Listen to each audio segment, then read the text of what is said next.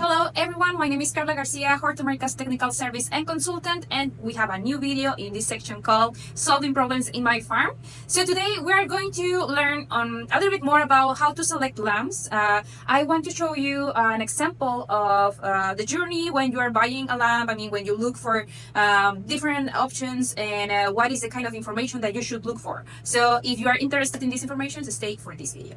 As you probably know, in Hort Americas, we are consultants and we provide also short courses on different topics, including vertical farming. So I have come across with a lot of students that have a lot of questions regarding on how to select the lamps, and it's very common for them to share links so I can check if the light of the lamp that they are selecting is correct. So let's do this kind of exercise that I do with them, so you can learn on which are the specifications that you should look for and how can you discard, for example, a lamp that is not ideal for your system. So I know a lot of us we go and look for different products on internet. So let's do an exercise looking for products on internet. So here we have an example of lamps that we can find in Amazon, for example.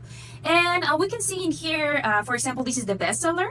And when you buy a lamp, you need to look for specific information. Of course, I know sometimes we want to have just a couple plants inside of our house, and that's fine. But I know when people work inside of facilities like this one, like a microgreens production, microgreens don't require a lot of light. So it's common for us to go and select lamps that are cheaper and less quality. So today I'm going to show you some of the aspects that you need to look for to try to avoid replacing the lamps very often. So for example, here we have a very typical lamp that we can select for commercial operation of microgreens. So this is the bestseller on Amazon, and we can see in here a full spectrum lamp, and you can find information about the spectrum, so that's fine.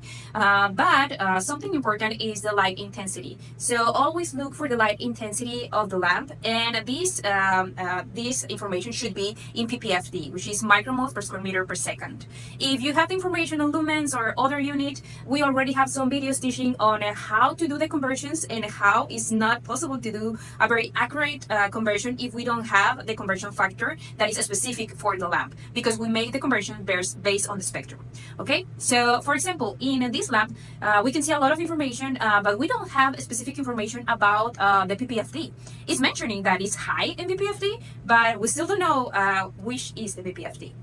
So now let's check another option. So here we have a lamp that it does provide information about the light intensity, which is good. It provides information about the spectrum, which is also good. And you can see in here, so these are the accessories that I'm mentioning. So you can see here the connections of the lamp. You can see it's almost like an open connection. So you can imagine if you're irrigating or if you have like high humidity, humidity and water can go into those parts and can make an accident happen, or sometimes the lamp will have a shorter life because of the conditions where you have the lamps. So it is important to take in consideration the exposure of the connections to the environment.